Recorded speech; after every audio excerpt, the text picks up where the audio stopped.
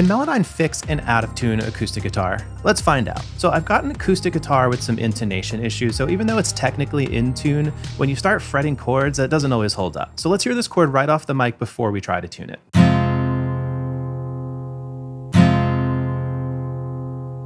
Let's load up Melodyne and transfer this in. Let's switch the algorithm to polyphonic sustain because it's a held out chord made up of multiple notes. And in the note assignment mode, let's drag the potential note slider all the way to the right so we get all of the notes and all of the harmonics. I'll click Command A to select all of the notes, and then I'll double click with the pitch tool to snap it in tune. All right, let's hear what we've got. I'll play you before and after a couple times.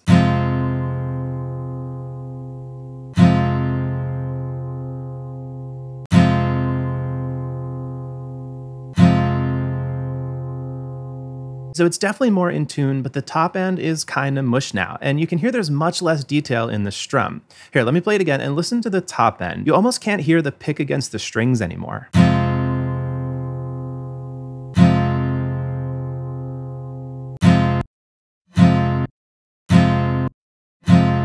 Yeah, that's not great. So to me, it just comes down to which version bothers you less. And I think that'll depend on the genre. If you're recording a singer-songwriter where maybe the acoustic guitar is the focus of the song, you might not want the digital artifacts and instead leave the guitar a little out of tune. But if you're working on something like house music, where the guitar is surrounded by a bunch of other instruments, you might not notice the lack of detail or the digital artifacts and prefer to lock it in tune. You could even change the notes of the chord to create some movement and fit your track. Here, let me show you what I mean. I have a session here where I flew in that same guitar and I took two different strums for the left and the right, and I made it into a stereo track. And then I just chopped it into this groove and put a transgate on it to create some movement, and with the drums, that sounds like this.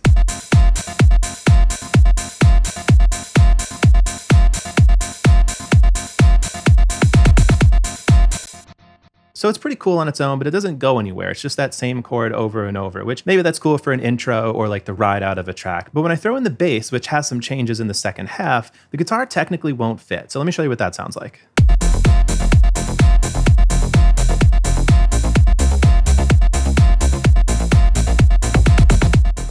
Okay, I actually kind of love that, and it could be really cool to use during a break or a bridge to create some tension. But for the sake of this demo, let's sync up the chords of the guitar with the changes of the bass. I'll consolidate this loop, and then just like we did earlier, let's load it up into Melodyne, set it to polyphonic sustain, and in the note assignments mode, I'm going to move this slider, again, all the way to the right so that it gets all of the notes and all of the harmonics. Just like we did earlier, I'll click Command A to select all, and I'll double click to lock the tuning in place across the board. So I'm going to take this whole second half and move it up to a D flat. All right, let's see what this sounds like.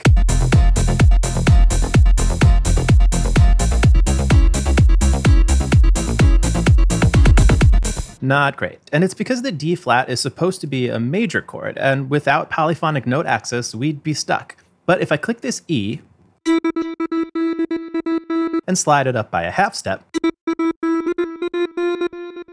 that should sound much better. Let's check it out.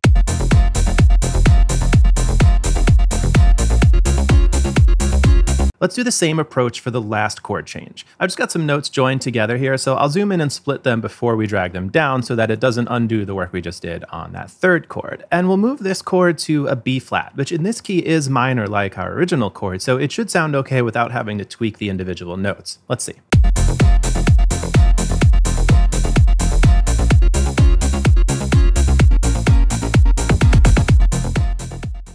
There's a little bit of weirdness happening in the very end, and I think it's just some harmonics that Melodyne interpreted as a note from the really quick stutter effect that I put in the last beat. And that's coming up right here. I'm just playing a B over a B flat, which is going to rub a little bit. They're only a half step away, so they're going to sound a little weird together. So I'm just going to take this B, which is not in the key, and cut that out.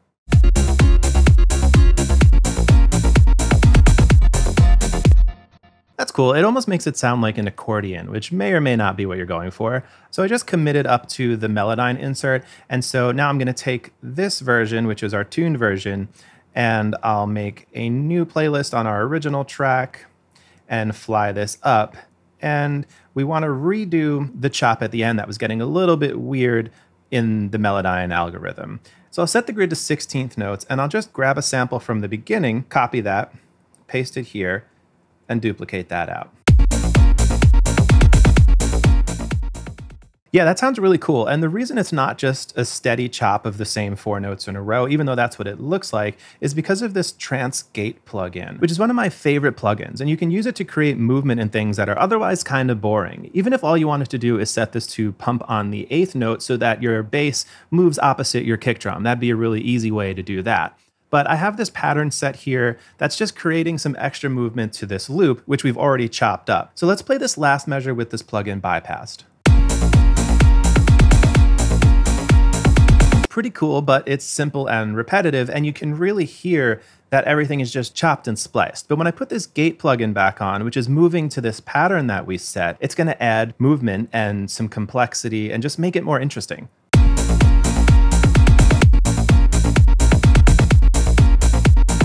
Love that. So let's hear this last loop all the way through one more time.